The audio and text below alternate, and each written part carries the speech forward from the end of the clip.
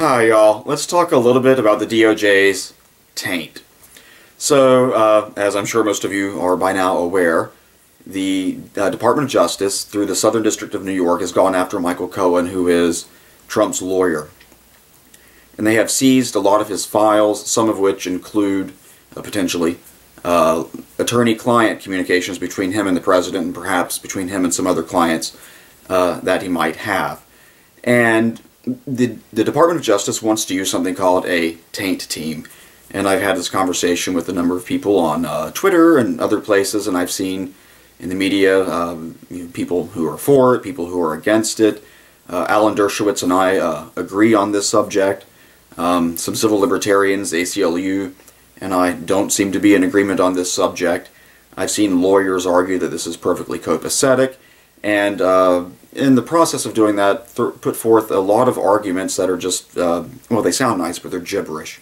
So let's just be clear here. There is never any reason at all, whatever, for the government to use a Taint team.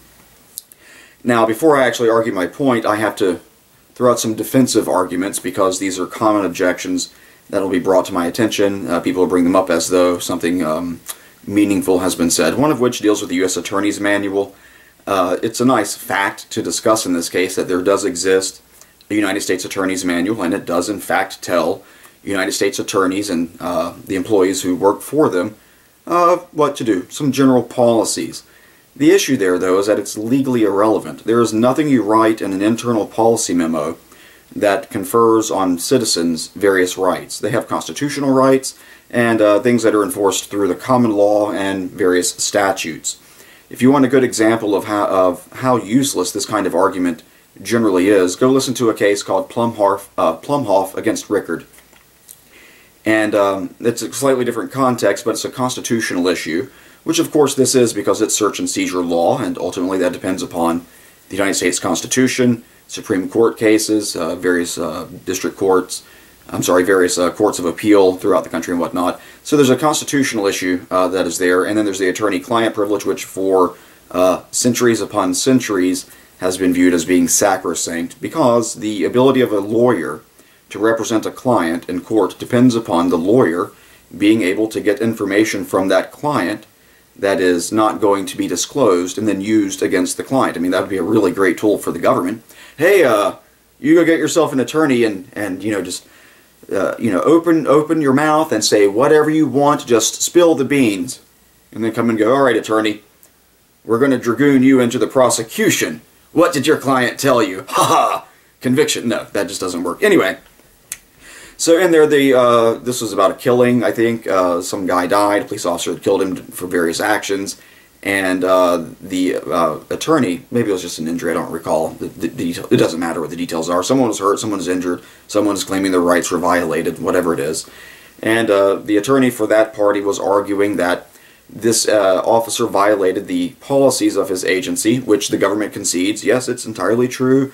It seems to us to be the case that he did not act in conformity with the department's policies, but the government's argument on that point was, but of course that's legally irrelevant because this court, not a police department, sets constitutional rights, interprets the Constitution, fixes the party's rights, and enforces the rights that people have against the government. The government doesn't get to abrogate these by writing policies, and they don't get to impose extra obligations on the government by writing policies. It's just legally irrelevant. Another example of that is the Constitution of the United States versus the Constitution of the several states. The state constitutions are often much more protective of individual liberty than the United States Constitution is. The United States Constitution itself sets the floor below which the government may not go with respect to whatever it's doing. But, you know, if a state wants to be more generous than that by having in its constitution stronger protections, you don't get to walk into court and say, well, it violates the U.S. Constitution because the people in this state have come to depend upon this rule. Whatever, the U.S. Constitution doesn't protect that, even though the state constitution does. A good example is searching through trash. You know, when you put your trash out to be taken away. Under the federal constitution, the police can search that without a warrant. In my state, the police may not search that without a warrant. The fact that a person disposes of their trash is not an invitation to the police to come in and search it to look for evidence of crime to arrest people. So that kind of thing. It's not an abandonment of one's property interest in having their trash be taken to where it is they are putting out there to be taken. If the police want to look at it, it's fine. All you have to do is go persuade a judge that you have probable cause and get a search warrant. So the policy manual in the Department of Justice restricts getting a search warrant for attorney files. You have to consult the United States Attorney for that district. This is one of the issues where they're saying they're reserving it essentially to officers of the United States as opposed to mere employees. A mere employee has to go get the permission of an officer of the United States. But that's just an internal policy. They could write a policy that says we will not apply for any search warrants for any reason except for on Friday afternoons, and it has to be a guy in the office named Frank Smith. And then lo and behold, on Thursday, someone named Susan goes and takes the files over to the court, does all the the swearing out, whatever. Some agent does it, I'll say. Does the swearing out. The judge reads it and goes, "Oh yes, I'm going to sign the search warrant. Looks good to me. Go with God. Hakamalika. Gave Maria, whatever. Be blessed, my child. Hakamalika." And the person goes off and does the search. You can't walk into court and say, "Oh, well, the person who applied for the search warrant was named Susan, and she did it on a Thursday," rather than Frank doing it on a Friday like the policy says. The judge is going to go, "Well, yeah, it's terribly interesting. That was clearly a very bad employee who can be subject to internal discipline within the agency. Motion denied." Any other issues before the court? All right, let's break for lunch, y'all. Have a good day. It's just legally irrelevant. Another one is this notion that you'll be able to bifurcate knowledge in the government, so that way what Prosecutor A does in the office won't be known by Prosecutor B, and therefore Prosecutor B will be immunized from the knowledge of Prosecutor A. This is an interesting argument. It's one that the government makes frequently. It doesn't make them anymore. You may have heard of some cases like Brady, and you'll hear things like Brady and his progeny. Discovery obligations of the government. The government and the states and the federal government used to play hide the pickle with criminal defendants. There would be a file stuck in someone's office or filing cabinet that would not be actually disclosed to the prosecutor bringing a prosecution. And that prosecutor can actually walk into court and in good conscience say, to my knowledge and belief, XYZ is the case, because the police or other prosecutors have hidden from him that file. And, so that attorney who walks in ignorant of those files is not doing anything unethical.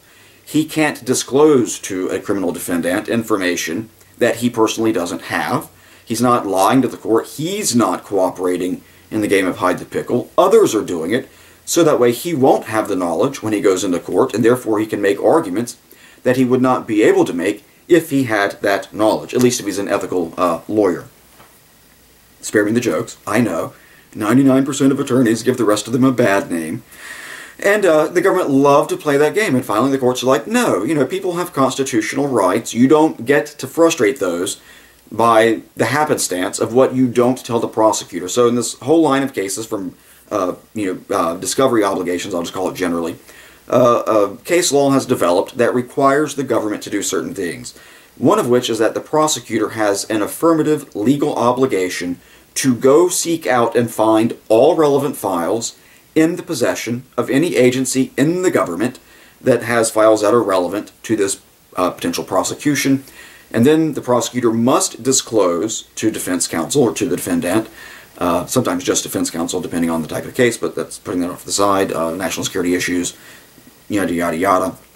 But in any event, they affirmatively have to go find the things in their files and disclose to the defense all information that goes to either the defendant's guilt or to the degree to which he should be punished if he is found guilty.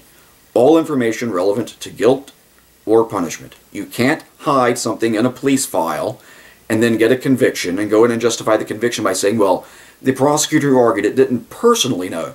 The prosecutor is not the one who is bringing the prosecution. He is the agent of the entity bringing the prosecution, which is the government itself. The government can't claim it doesn't know what it already knows. The government can only act through agents, officers, and employees, of course, because, you know, it's not a physical, it's not a person. They can't walk into court and go, I'm the United States government, Your Honor, and, you know, here's my position. But the agent is, he constructively possesses the knowledge of his principal, which is the government itself. So he is imputed, whether or not it is in fact true, with knowledge of everything that the government knows. Now, in a taint team issue, they want to say, no, actually the government doesn't know what the government knows. We're going to immunize this agent of the government from the knowledge of its principal. Now, I have said in previous videos, and I'll say it, you know, here again until the end of time, if you want to know what the government really wants to do with your legal rights, don't listen to press conferences where the people giving it have no obligation at all to be honest, can't be sanctioned for lying to you. As Bill Clinton said in his deposition, that was collected and then, oddly enough, released to the public, even though it was a grand jury deposition. It should not have been released to the public, but anyway.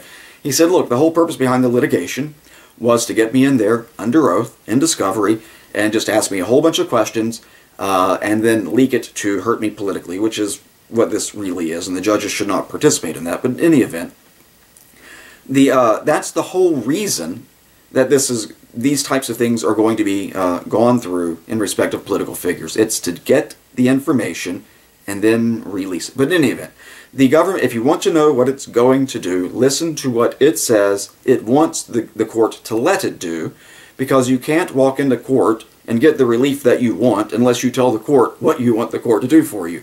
If you want your, I don't know, a charge dismissed if you're a defense counsel, you have to walk into court and say, court, I want this case dismissed. I want this charge dismissed for XYZ reasons. If you're the government and you want to, I don't know, be able to do something that some court or some agency has said that you can't do, when you go into court, you have to tell the court, this other court or this agency or this rule or this statute is wrong or should be interpreted this way to permit us to do this. So that way the court knows what it is you're asking it to do and then can either say, yes, we'll let you do that, or no, we won't let you do that. But at a minimum, you have to tell the court what you want to do, because you can't just wink and nod and the court will go, well, obviously, even though they argued X, what the government really wants is not X. No, you have to tell them what you want, and they may give it to you, they may not. So here with the Taint team, pay attention to the briefs that the government filed in the case. They want to walk into the Southern District of New York and argue that these kinds of searches and seizures of attorneys' files are, they're fairly commonplace. It's sufficiently routine that they have a practice, that has arisen up around it, and then they cite a very small handful of cases because it is not actually commonplace. There is not actually a practice of doing this. When they do it, it virtually goes nowhere, and the reason for it is that even though the judges might trust the integrity and honor of an individual United States attorney or an assistant United States attorney, the Constitution doesn't trust the say-so of the executive. If that were the case, we wouldn't need judges. Just, well, whatever the prosecutor says, obviously, if the courts are persuaded the prosecutor is honest and is only ever going to do right, if all of them are ever only going to do right by this rule, then just let it all in. It's all fine. No, the Constitution says we don't trust judges. We don't trust the executive. Judges are not sufficiently competent without the defendant's consent to decide issues of fact. That's for the jury. That's the citizenry's last opportunity for democratic constraints or the will of the community to speak on a case and say, yeah, sure, the law says this and the facts, if we agree the facts prove that this is the case and that does in fact violate this statute applying these facts to that law. Nevertheless, we don't like the law, so we're going to nullify. The jury has that absolute power to do that, to say, well, yep, proved everything, we agree, not guilty, go away. So we don't trust judges to do that without the consent of the defendant. He has an absolute right to demand a jury trial. In fact, he'll be given a jury trial unless he affirmatively petitions the court, says, hey, judge, I want a bench trial, not a jury trial. I want to plead my facts before you, and then the judge gets to decide issues of fact. But the general principle in the Constitution is judges aren't good enough to decide issues of fact. They may address issues of law, and those only, without the consent of the party who will be adversely affected by one or other interpretation of the facts. So the government in this case cited some of those cases like I mentioned, and one of which is pointed out by Trump's legal team, is a case in the Southern District of New Jersey, I think, maybe it was one of the districts in New Jersey anyway, where the government used one of these taint teams and then turned around and used the information that was supposedly walled off by the taint team against the party in further proceedings. So they say, oh no, there will be this big wall of China wrapped around the information. We won't know anything about it. And then suddenly, mirabile dictu, that information magically winds up in the hands of the prosecutor, or the prosecution, who then takes it forward into further proceedings against that party. You know, the information that they only could have gotten by looking through attorney files. Now, the other issue is the ticking time bomb example, which is great for ethical considerations about torture and other types of things. It comes up in courts somewhat frequently. It is completely idiotic in respect of the law because it requires certain laws of physics to be broken, and it completely ignores how police officers, in fact, do work. If you want a good case of how this stuff actually works, look up the case of a guy named, you just Google him, he's called the Exploding Pizza Man. He was a guy, and this is Erie, Pennsylvania in 2003, and he had a bomb strapped around his neck and was told to go in and rob a bank, but he was actually part of the bank robbery team, but they double-crossed. Anyway, it's a whole thing. He gets blown up on the side of the road on national TV, or local TV at least, if not national. You may not remember this case. It's very interesting. So there was a series of checkpoints he'd have to go to in order to get a new key to do something to the bomb that was strapped around him. That would prolong the time until he gets to the last step in the process, where he'd get the final key or whatever it is, and that would disarm the bomb and he could go free. Well, the police, after they stopped him, realized that there was this trail of keys where he had to follow these clues and go here, do this, do the other. And they get to the end, and lo and behold, the key's not there. The guy blows up, he dies. Bomb makers typically take measures to protect their device, so that way their goal is to actually get it to blow up. But in any event, the laws of physics things I was talking about, in order for the police to go torture someone or beat them or whatever it is to get that code out of that person's head, the cops have to first know a few things. One, that a bomb or a potential bomb exists. It is disarmable by a code, and that a particular person has that code or has access to documents that have that code, such that they can then go there and get that information. This is why the police didn't go around and just start randomly grabbing people off the side of the street and beating the shit out of them. Give us the code! Or the key! Because that's not how it works. Police officers act on information. Even the least competent, most malicious officer doesn't go around randomly targeting people to beat the shit out of them. There's always some underlying reason. You might not agree with it, and I won't in many of those cases, or in any of those cases, I should say. But there is some underlying process there. It could be animus of a racial type. It could just be complete mistakes of fact that no competent officer would make. But there is something where you can look at and go, oh yes, I see how, given this fact and that fact, we wound up where we were with this really terrible police officer. They don't just go around randomly grabbing people off the street and beating them for information in this kind of way. So it's only when they know that there is that ticking time bomb that they can begin to act at most. That's the fastest they could possibly act. Then they have to have some information that would lead them to believe that a particular person has the secret code or whatever it is you require in order to disarm it. Well, in this case, that would be the information contained in the attorney's documents.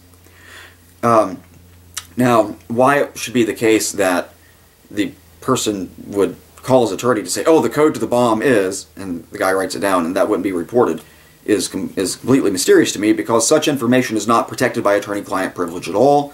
The attorney would have an affirmative obligation to seek out the police and disclose it, so there wouldn't be any concern there with attorney-client privilege, because it would be waived.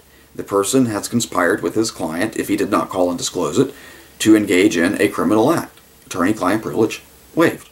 No big deal. So the only instances in which it's relevant is when there isn't an allegation that there is a conspiracy or fraud afoot. In other words, that it is a valid claim of attorney-client privilege to which the government has no entitlement whatever of any kind to have under any circumstances, except that they develop this taint team process, which is where the government won't know what the government knows. Now, some of the examples that have been brought up is, well, the attorney could destroy it. Yeah, that's true. But why that entitles the government to seize it and then read it is completely mysterious. They can do like they do in any other case, where they think a person is going to go in someplace and destroy evidence, and yet they don't have a warrant to get in there. You cordon off the area and let no one in. It's not in your control, you don't possess it, and it's not available to the person who constructively possesses it, which is to say, its owner. You have prevented the owner from having access to that while a warrant is sought. Now, in this case, any lawyer who's going to be, a search warrant is going to be, thrown against, is going to have a lawyer to represent his interests. And if he refuses to have a lawyer to represent his interests, that's fine. Then the court itself can get the materials, and so that way the state, the prosecutor, never gets its grubby little hands on it. Which, as I mentioned in the Clinton case on the various things to do with Monica Lewinsky and Paula Jones, the reason they wanted him under oath somewhere was to get that information out of him and then disclose it publicly in order to hurt him politically, which is what happened time and time and time again. The judge kept saying, "Now don't leak this," and then people kept leaking it in the Paula Jones case. And then in the grand jury example, the reason that had to be recorded was because one grand juror couldn't be there that day, and therefore they needed to have it on tape. That sounds good to me. And then, it gets released. Who could have seen that coming? Well, Clinton did. Whatever you think of the guy, that is just not how the legal system should work. Because once you start accepting that kind of process, then it shouldn't stop with your political enemies. I mean, I know you won't like it for your political allies, but that's just a detail. If it's a rule of law, then it's a rule of law. I mean, we don't have two sets of laws, or we shouldn't have two sets of laws. One for, people you like, and then one for people you don't like. So that's just really weird.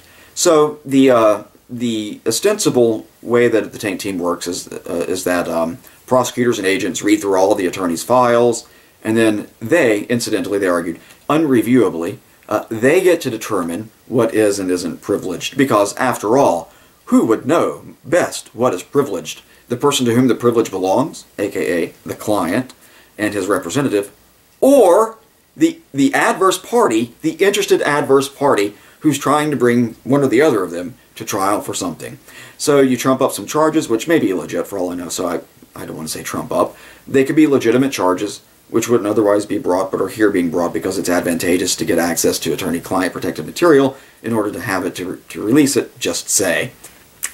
And lo and behold, you get that kind of thing, and it comes on in. So, the examples that the government gave are a good reason why taint teams should just be completely disfavored, unless a person consents to it, by courts throughout the land, precisely because you can't trust the U.S. attorneys not to do exactly what they did in one of those cases, which is say, we'll use a taint team process, this will wall it off, and then magically it gets in their hot little hands, and they take it into proceedings and present it to various adjudicatory bodies to the detriment of the person who had made these disclosures to his lawyer, which the government never should have been able to read, period.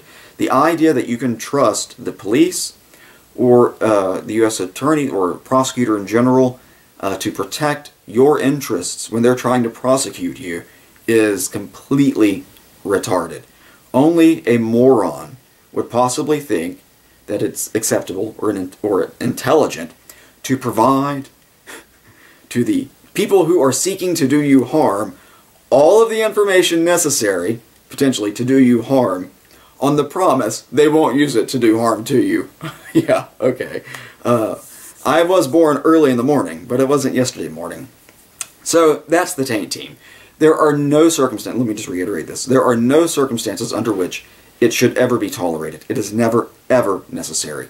I went over the ticking time bomb thing, the bifurcation thing, the knowledge of the government thing, the surreptitious passing from one prosecutor who supposedly won't tell the other prosecutor, but in reality will tell the other prosecutor because he's not the one in court. He hasn't made any ethical promises to the judge not to do something, even if he has. Well, who can control what his administrative assistant does? Oh, wait, he can. How can he control what his administrative assistant does? By disciplining them or not disciplining them. The sole recourse for this kind of misconduct, because after all, internal policy documents for which employees will do what. Do not establish any rights that any person who is on the wrong side of it can enforce in law, because internal policies for how they prefer to do things, for operational convenience and administrative convenience, do not create legal rights for any party who's going to be on the losing end of that. The way that gets resolved, if at all, is through internal discipline. There's never any circumstance to do a taint team, because if information is in there that you require, all you have to do is wall it off, and then do what you do, like they ordinarily do in all the cases where it's not convenient, where the government really doesn't have a hard-on to hurt someone. That person's attorney, and if the attorney is thought to maybe be possibly shady, then he gets an attorney who isn't thought to be shady, who will review the documents with the client and that lawyer, all of which will be covered by attorney-client privilege, and everything that has a claim of privilege will be put in a privilege log, and the privilege log will be disclosed to the court, subject to challenge by the opposing side. Each and every item on that list can be challenged. And then the judge will go through each and every item in camera and decide whether or not it's privileged, or it isn't privileged, or there's some exception, or whatever it is. At no point will any of that information wind up in the hands of the prosecutor on the prosecutor's own initiative. He has to litigate it if he wants anything that a defendant claims is privileged, as it should be. The government should never get its hands on any piece of information, whatever, that is privileged.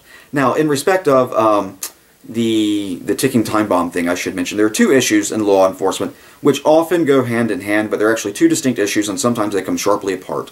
One of which is protection of the public, safety issues, and the other is prosecutions, collecting evidence to prosecute. As I mentioned, in order for a police officer to act, he first has to have knowledge that the bomb exists, or whatever the bad thing exists, and that it leads to some particular person. All the information that he gets from that time that he's aware of this potential safety hazard up until he finds out where the person is, because someone has to tell him. There has to be a note, so there has to be a witness, something like that. That's admissible. You know, he can use that, the prosecutor can use that to prove up its case. The only thing that wouldn't be admissible is if they decide to torture the person to get the codes and then go disarm the bomb, which, of course, the fact that the person has the codes would prove beyond any doubt that they have something to do with the bomb, but it wouldn't be able to be used because that person's rights would be violated.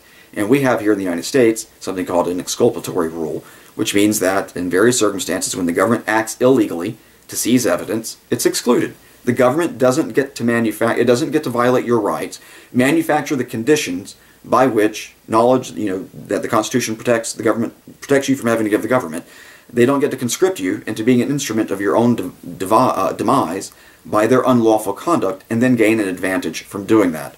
So they can't go in and torture you to get the information to prove it, and they can get the information by torturing you, but when they go into court, the jury will never see it. The jury never gets to hear it. So the only thing that would fall out of the case would be that information that the government agent would get through doing something unlawful in order to defuse the bomb. And that's a bit of a Hobbesian choice there for police officers. You have to decide what is more important to you: stopping the bomb from going off, or getting that piece of information through some other way in the codes, through some other means, in order to get a prosecution.